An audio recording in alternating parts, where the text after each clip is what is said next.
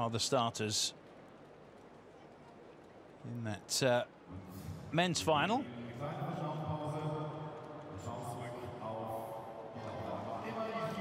Jeremiah Azu from Wales on the inside. 10-19 this year.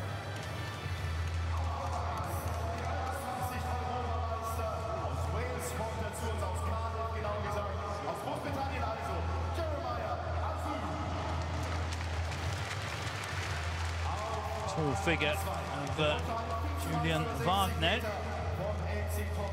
outside Azu. 10-11, his personal best. Nigel Ellis from the hotbed of sprinting Jamaica. 10-04. Marvin Bracy, perhaps our favourite, at least one of them. 9.85 this year, personal best for him. Enoch Adegokia from Nigeria is in lane 5. Another man who's gone sub 10.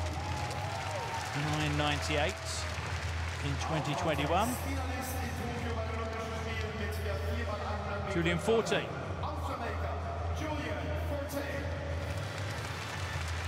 Another Jamaican. 10.03 this season, but he too has gone under 10 seconds. 9.91 his personal best. Aaron Brown of Canada in lane 7.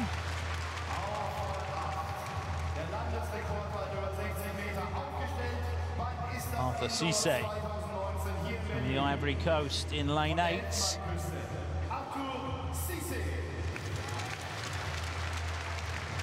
On the outside lane, the Dane Simon Hansen.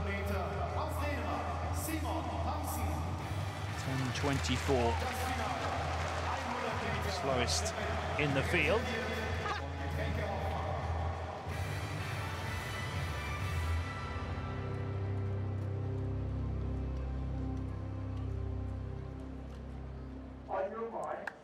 This could be a pretty tight race. Only one from 4, really. Ellis, Bracy, Adegokia and Forte.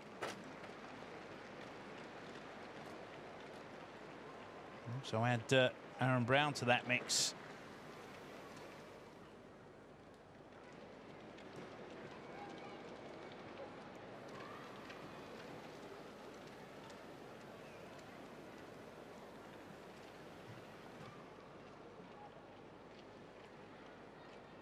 Going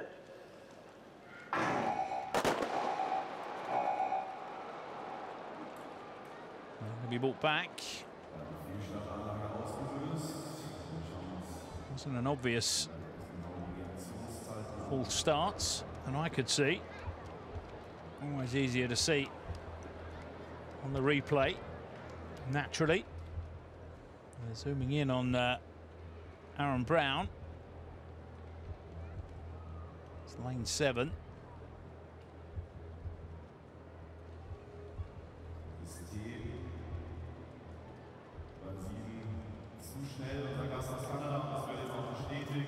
It is Brown. Quite clearly.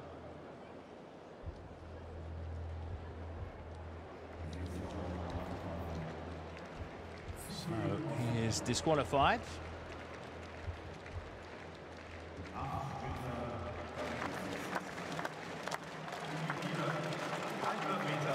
Squeeze in a throw from the men's javelin. Alexei Katkevich.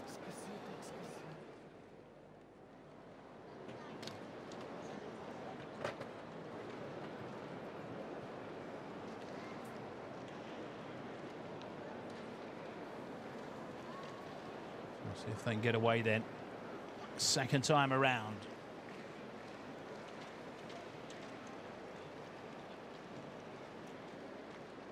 Eyes on lanes 4, 5 and 6. It's another false starts.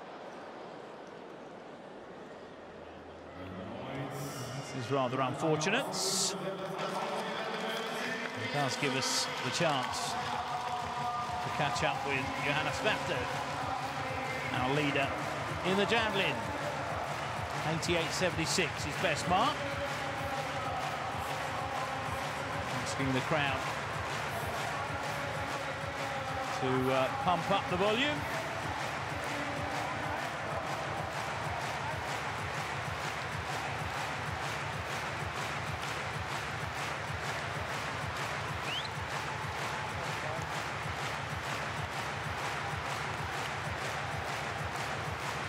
I'm happy about something.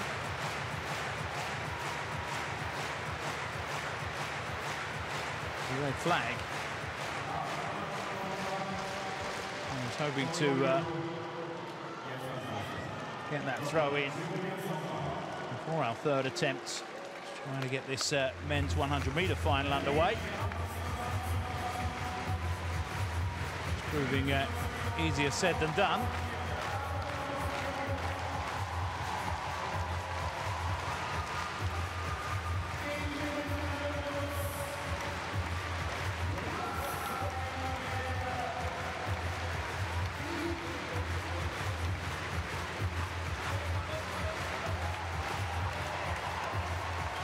Quite sure what the upshot was there. Still only one empty lane. That was Aaron Brown's disqualification. Obviously, no one disqualified after that second false starts. No function. Well, this is hardly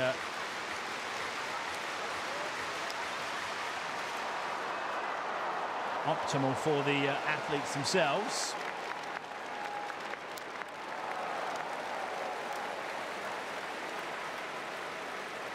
They're all in the same boat, if that's any consolation. Some athletes will deal with this better than others, obviously.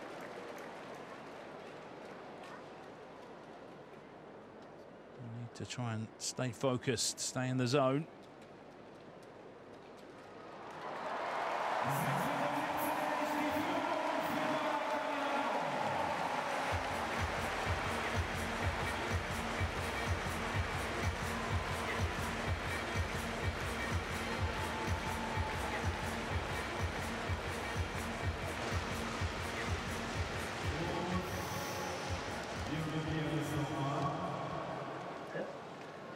Extremely patient at the moment, our sprinters.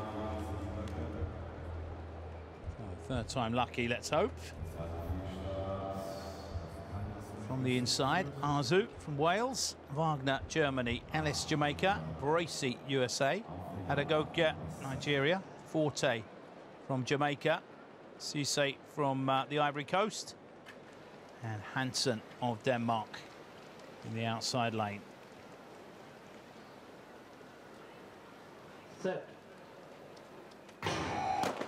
Oh, would you believe it? Another clear false starts. Well, here's the danger. This time it's Forte who's going to disappear.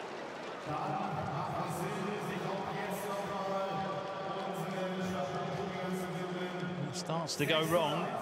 Invariably, it continues in the same vein.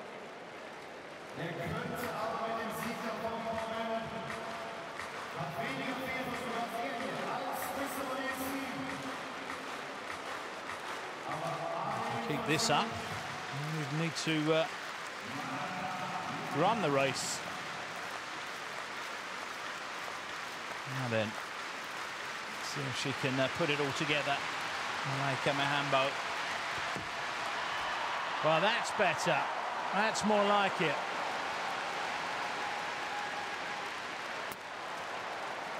Not fantastically long, but certainly better on takeoff.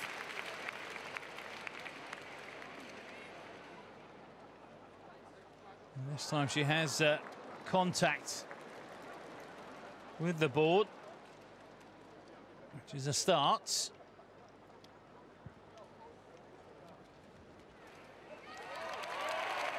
6.70 and in the lead in the 5th round for Malaika Mihambo.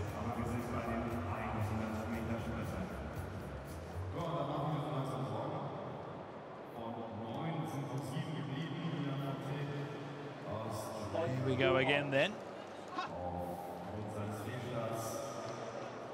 Field now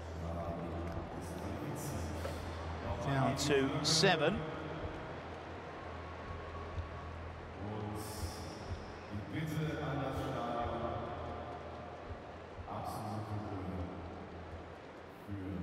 Two men disqualified for full starts, Forte and Brown, or Jamaica and Canada, respectively. Well, this time they do get away. When it's a great start in lane 4 for Marvin Bracy, taking control of this race, and they're not going to get anywhere near him. 9.95. An impressive win for the American.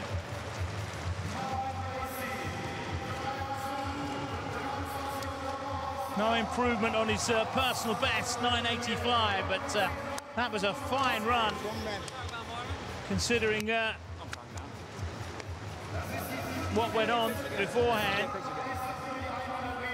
The 4 starts and disqualifications, they do get away at the 4th time of asking, and it's a fantastic start from Marvin Bracy. Great fight for a 2nd spot. It's the Welshman, Jeremiah Azu, on a personal best 10.16 to take 2nd spots. Just ahead of the German, Julian Wagner. No one was getting near Marvin Bracy in this sort of form. I thoroughly enjoyed that by the look of things. Huge smile. Oh, building up to quite a last round in the long jump. Sawyers leads the way, 6.73, Mihambo 6.70, and Karisanya 6.60. And just one jump to go.